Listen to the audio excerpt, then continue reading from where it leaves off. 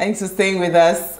You're still watching Ways. Now, if you just joined us, we're talking about national budget and accountability, and we still have Oluseun Onigbinde with us. Remember, you can join this conversation.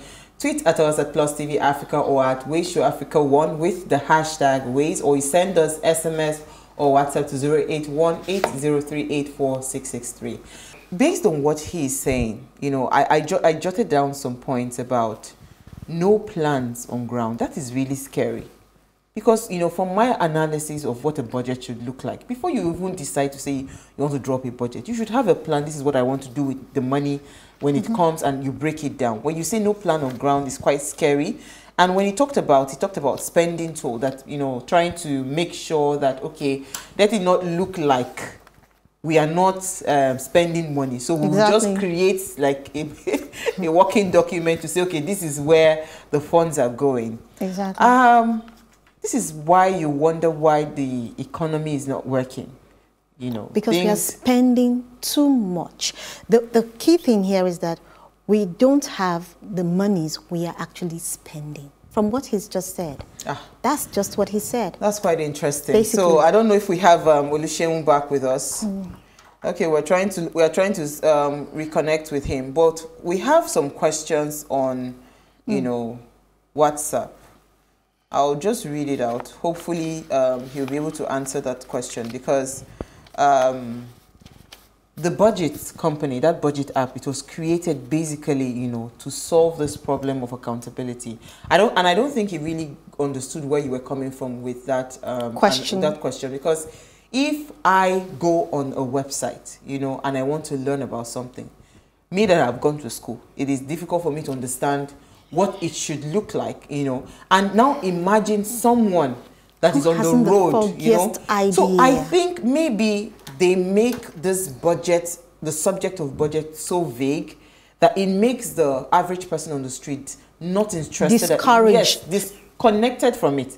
Completely disconnected from it. So they feel that this is not important to me. You know, what is important to me is the food that I'm eating, and nobody seems to care. And I think that is why a lot of our, the people that we're supposed to hold accountable in terms of budget implementation and budget execution, nobody actually holds them accountable, because people don't even know. No. You know, people don't know. Enlightenment is one key thing about budget that we lack in Nigeria. And that covers practically almost everything that has to do with the financial sector. Absolutely. So it is not just about the budget. It is about everything financial. If the government decides to say, this is the monies we are supposed to spend, you give me a breakdown. Budget is supposed to be formulated. When we formulated the budget, what next? Where are the timelines? They don't even also checks for this execution, that the budget, whatever it is that I have, you know, because when Ade was saying something about, you know, let me just quickly read it again. Okay. When he talked about in the mid-year, after the budget, ministers applied to the federal government for more funds, line of completion and incomplete projects.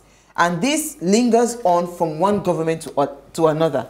So it makes me wonder then, who is actually in charge of monitoring the funds to ensure that, okay, if I released XYZ amount of money to you, what is the, who is accountable? Who is accountable, and where let me see the extent to which you have the XYZ billion has been spent to, you know? The key thing here is this: there is no continuity in Nigeria. Let's call a spade a spade. I have the project. I think we're already used to that. If I have a project, I'm supposed to fix road or fix, what's it called, street lights in a given area. And at the end of the day, this government goes away. I have done just the street lights. I haven't actually inserted the lights into the street, or the bulb into the street lights. Have I done my job? I haven't. But guess what? Anybody can come back and say, oh, okay, the job has been practically done. You know, this brings, and there is nobody to actually monitor and say this has been done. My mind. So many years ago, I mean, I think I've shared this story a couple of times in different platforms. My father was called upon, because he's a contractor, he builds. He was called upon to come and build, like, I mean, to construct a road. It was a road project, I remember clearly. You know, and, you know, the person that gave my dad the contract already was demanding for a figure, right? That this is how much he was going to take off of this project. And my father looked at the project and looked at the cost, and he told them, this quotation that I have given to you is what will complete the road. So if you're taking this huge chunk of money from this quote that I have given, I'm sorry, it means that you don't want this road to ever be complete. Exactly. You know the person now said in Hausa, like in Hausa, it means just pour sand, you know, and pour sand on the road and act like you know, bring in your document. This was many years ago.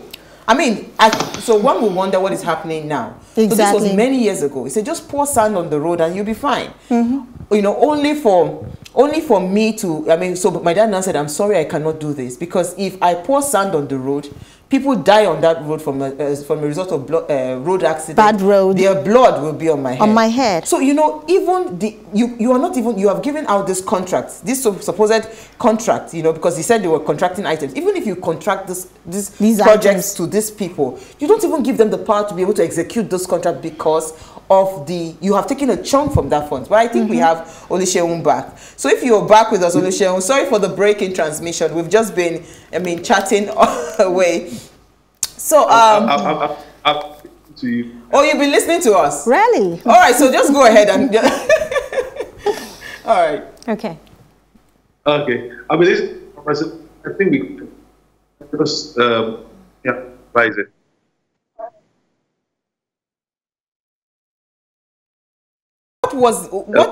So what is your take on the Chinese loan from the question that was sent in by Kelvin? Yeah, I mean, so for me, I look at the issue of Chinese. I mean, Chinese people, they have their own interests. They make their own decisions about we want to give you a loan, but there's a way they wrap it around themselves that they are going to provide the company and the entire infrastructure to give out the loan. And I don't have a specific answer about Chinese. I mean, I would just look at this broadly around external debt. We need to be very clear about the things that we borrow outside the country on. We need to be very clear. If we have infrastructure that can be delivered locally by domestic companies, why do we have to go and borrow externally from it? And I think the world is telling us something that with coronavirus, that you need to look inwards much more deeply before you start thinking outside of the world. You know, a lot of countries dependent on China. Those narratives will change post COVID-19. So I want to build a pedestrian bridge, which is basically sand, cement, and a bit of steel rods. But I'm going to go and borrow money from China to deliver a pedestrian bridge. What sense does that make? Now, if you're delivering a power plant, you know that we might not have the entire capacity or technical ability to deliver a power plant to the country. So, and you go and borrow outside the country, it makes sense. So what we're doing about borrowing in Nigeria is that we borrow, but we borrow mainly for two issues. We borrow for our balance of payments situation, which means that when oil prices are dipping or are going down and we don't earn a lot from foreign earnings, we're borrowing to shore up our external reserves. So we're borrowing money outside of the country to support CBN to be able to provide strength for the Naira when it needs to. And we now use the Naira value of it to now solve whatever fiscal problems you have internally. So, for example, if you borrow $1 billion now, you give $1 billion to CBN, CBN converts the money to $360 billion and give the money to federal government.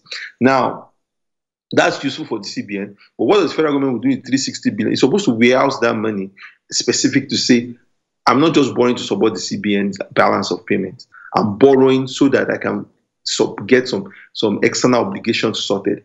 If we need some expertise externally, and I'm investing to do that, that's the way it should be. So I have a bit of challenge about how we go with our external debt. We borrow and we just put in the federation account. When you put the money in the federation account, everything can be spent on, can be taken from the federation account. People that want to buy Lux vans will buy from it. People that want to do seminars and conferences abroad will take from it.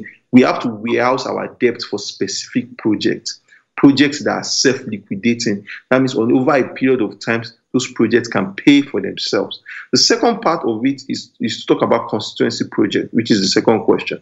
And in my own view, we're borrowing from a culture, but we are not effectively implementing what it is. In the US, which is where we take a hold of our presidential system of government, there's what you call pork and barrel projects, which means the Congress, because in the US, the Congress has more power over the budget than even the executive.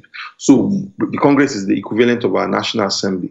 So what you get to see is that people, their votes are being given. Some funding is given for member of the parliament or member of the Congress to implement projects within their constituency. Now we have brought that up, as a constituency project. It's not a bad idea in entirety. It's, number one, the way we implement it now in Nigeria is a symptom of failure. So I mean, if I say as a member of my constituency, I'm using this funding to support skill building and capacity building and vocational training, tailored to improvement of my constituency. Yes, but when you now turn constituency project into building boreholes, solar street lighting systems that communities don't need, it has become some form of nice way to award contracts to members of parliament, which is very, very unfortunate. So you see a whole lot of abuse, you see a whole lot of an abandoned project, you see a whole lot of waste of public resources through the constituency project. In fact, the federal government doing things that are not necessary. We went around Ikiti at the point, almost all the solar lighting systems that were done for communities that needed water more, communities that needed school facilities to be fixed. Everybody was doing solar lighting. It means that there's truly no plan. There's truly no plan. But I have a question from one of our co-anchors has sent in a question, Chinasa. She says the budget app was created to essentially foster transparency and make government accountable to the Nigerian citizen as a key for social change. Now, do you believe that the app has been a tool for change? And what are the key changes you have seen on both sides of government and the citizens since you created that app? I mean, great question. It's been 8 years now that we've been running budget, so it's time for a lot of appraisal. I mean, and I think we have moved forward, not as fast as I would have wanted it to be. Number one, right now we have close to 33 states now publish their state budgets. When we started budgets, less than 8 states were publishing their budgets online. It was even difficult to see state budgets. So we have seen a whole lot of improvement in the state budget, which, I mean, we are helping close to 14 states specifically to improve their budget process in Nigeria. I mean, and that's been a step forward in some sort of way. The second part of it is also the budget office of the Federation. We've done a whole lot of support and engagement with them around open budget. And now we have budget implementation reports more frequent. We have the budget detailing. The problem I have about the budget is not just the documentation. It's the entire structure of the Nigerian system. The system is geared towards let us just spend. And I think in that sort of way, the budget also reinforces that and doesn't just make it more about planning. But when you look at the budgeting system itself, there's been a lot of improvement in the last few years. That on the local government, there's still a big problem in that. Where we have more challenges have to be with the citizens. I mean, we reach close to, our own count, we reach close to 8 million Nigerians in the country of, maybe, let's say, to be fair, we have the size of adult population in Nigeria is around 90 million. So we reach 8 million people by our own mathematics. And I ask myself, we've still not done enough. I mean, why are we going to be able to reach all Nigerians? I mean, how much resources would we need to be able to reach 90 million Nigerians in terms of work on the media and push and engagement, and making sure understand that you need to hold your government accountable. So there's a whole lot of work to be done. And we can't even do this alone. Budget can't do this alone. We need budget in every state. We need budget in every issue in Nigeria. Okay, so budget. There's a question for you. How you manage the buhaha around your appointment, and you finally came to terms to resigning. Because you say you need budget in all the states. If you were in government, it would have been easy for you to get budget in all the states. But you turned down an appointment, and for us, we felt that, yes, I think that was a move from a place of integrity. I felt that way, So why did you turn down that appointment, I thought I wouldn't get this question again. It's coming, No, but it was not. I mean, I worked for 2 weeks in the Ministry of Budget and National Planning. So even before we went public and everyone knew, I already shared a note behind that. I was taking this position, and I'm doing this as a temporary work just to understand how public finance systems work much more and be able to support the work from the outside. When the noise came up, I mean, everybody looked at the noise from the outside. I mean, no one has documented the noise on the inside. You know what I'm trying to say? A lot of people say, oh, it was a social media pressure that got you to resign. No, I mean, on the day of the On Monday, which is the day I resigned, which was the day I resigned, I was still at work. I was still in Abuja on that day until I found out that we might not be able to proceed in an atmosphere of mutual trust. And I'll put it that way. Mutual trust where I'm able to offer my services and I'm able to get results. And I felt maybe it's not just time. I mean, I wanted to help. I've taken a whole lot of sacrifices to take up the appointment. I mean, financially, psychologically. I mean, and I just wanted to just say this is my opportunity. But if you feel that people have sowed seeds of discord in the system about your personality and to create a sense of mistrust, the best thing is to, just go home and believe that there will be another opportunity. And if there is no other opportunity, the work we have to do is we'll keep going. We'll keep doing the work. So Isi has a question on accountability for you. Okay, so $360 million was recovered by the President Buhari government of Abacha's loot, and a total of 2.4 billion of the looted funds was recovered in 2019 as stipulated in the 2020 budget. So here is my question. How do we keep the government accountable so that these funds will not be relooted? Thank you. It's a good question. And it's one of the things that we have been building awareness about. Because, Abacha is a gift that keeps giving. And we are in a state of, we've taken $3.6 billion so far, and we can't specifically. And this is what problem which I go back to that.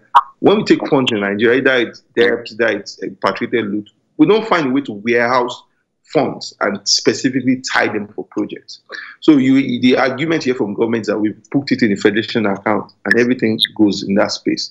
So I'm happy that the new agreements, the recent one that was just received, $311 billion, adds specific instruction that the civil society must be involved in the process of implementation, and they must be able to track. Because what we've done with the past, even the previous one that was taken 2 years ago, $322 million. That's still in process. There's a tripartite agreement with the World Bank, but I'm still not convinced that that's the best use of the resource. That's the best use of the resource. We could have done, we would have thought much more deeply about how do we put these resources to use. People's futures were robbed because of people stole in an incredible magnitude. So it's very important to think through even what's the purpose of the funds. For example, even the $311 billion, we're going to use that money to build Second Niger Bridge. Is that the best use of that resource? Second Niger Bridge should have been warehoused in the PPP structure that is told and is paid off over years. But we are using Abacha loot that we could have invested in education, in health, in social welfare, and we're going to use that. We're not thinking, and that's my first problem when we are structuring the use of these funds. But that's been decided. We can't change that. Well, how do we now even get our government to just think? Quickly, just on a final thought, because we don't have any time left. How do we get our government to start to think what project is important and invest there first? It's relentless demand. Nigeria needs to show more interest in governance. The level of people see governance as a parody, as entertainment, as a comedy. It is not. It's affecting your everyday life, your everyday decision. So it's very important that Nigeria don't just get moved around by the entertainment around the election. Pay attention to governance and support civil society organizations, the Budget, TIE, SERAP, CDD, CISLA, Code, everyone that is trying to be a voice out there that hold the government accountable. That's the only way. When 10 people are speaking, 20 people are speaking, it cannot change. When we have 1,000, 10,000, 20,000 people speaking, then we are beginning to move the needle gradually. And secondly, on the Abacha loot, there's a public bid for CSOs that are interested in tracking the fund. So we are putting a bid for that. And hopefully, if we are considered our partner, then we're able to engage much more deeply how the funds are used in the end. So thank you very, very much. Thank you so much, Olusegun. We would have to agree that this is just part one. Thank you. Thank you so much for coming to join us this evening to deliver a fantastic show. Thank you again. Yeah. Thank you. So please watch a repeat broadcast of this episode tomorrow at 3 p.m. It's been really, really insightful. You need to watch it over and over and over again. It will be posted on the YouTube link, and keep all the conversations going on all our social media platforms at Wayshow Africa or at Plus TV Africa as we continue to hear what you're saying. Now, in case you missed today's quote from our dear President Muhammadu Buhari, economics that grow fastest are the most sustainable rate are those that actively promote trade and attract investment. Now, thank you so much for joining us this evening. We'll see you live 8 p.m. on Friday for another great time. Bye.